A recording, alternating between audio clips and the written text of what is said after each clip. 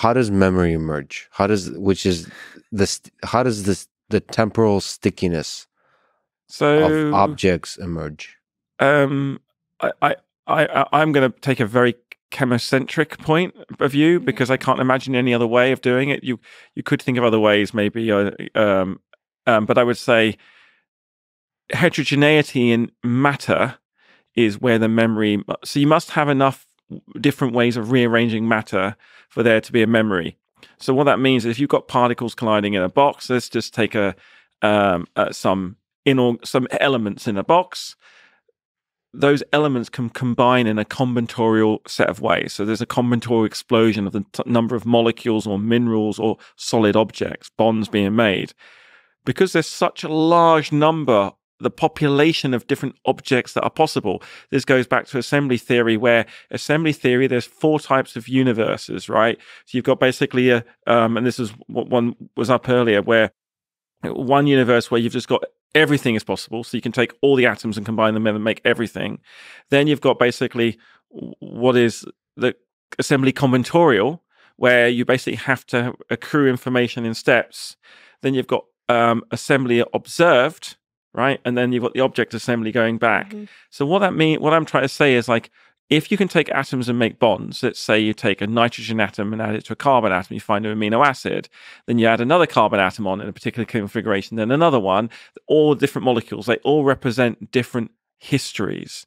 So I would say for me right now, the most simple route into life seems to be through recording memories and chemistry.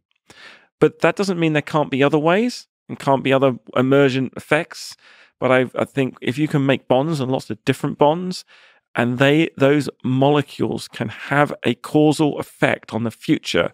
So imagine a box of atoms, and then you combine those atoms in some way. So you make molecule A from a load of atoms, and then molecule A can go back to the box and influence the box.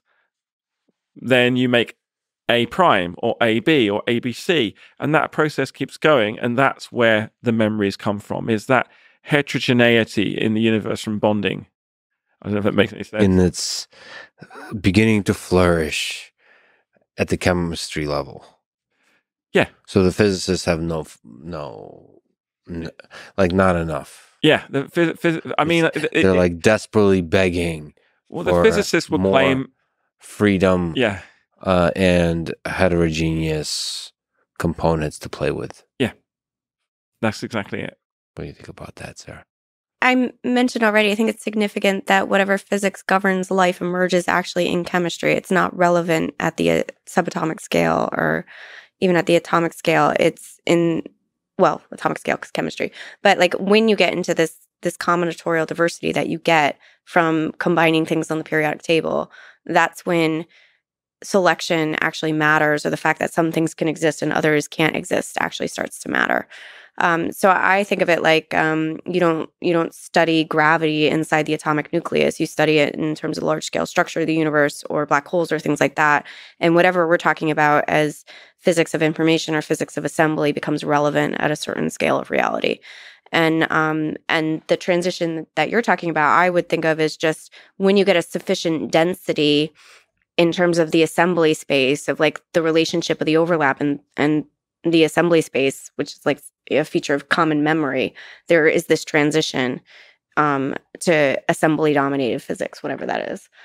When we're talking about, and we're trying to map out exactly what that transition looks like. We're pretty sure, of some of its features, but we haven't done all of the. Do you think if you were there in the early universe, you would have been able to predict the emergence of chemistry and biology?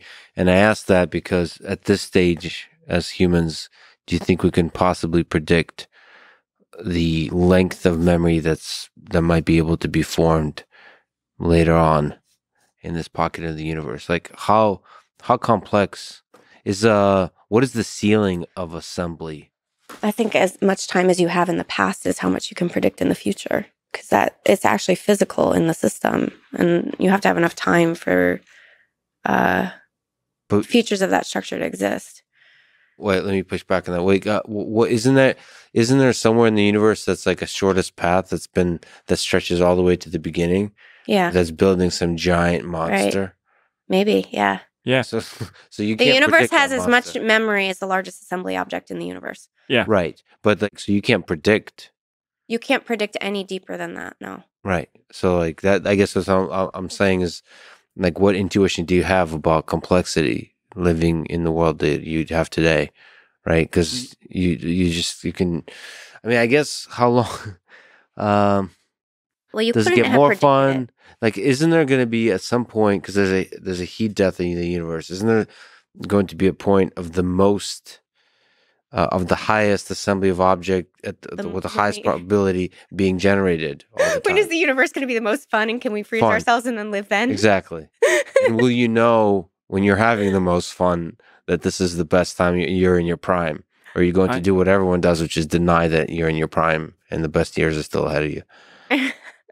I don't. What option do you have? I don't. I mean, the problem is there's lots of really interesting features here. I just want to mention one thing that might be is that I do think assembly theory applies all the way back to subatomic particles, and I also think that cosmological selection might have been actually there might have been it's not. I would say it's a really boring bit, but it's really important if you're a cosmologist that universes have gone through. Was it Lee Smolin who proposed this? Maybe that there is this that basically a universe evolves. You've got the wrong constants. We'll start again. And the most productive constants where you can allow particles to form in a certain way, propagate to the next universe, and we go again.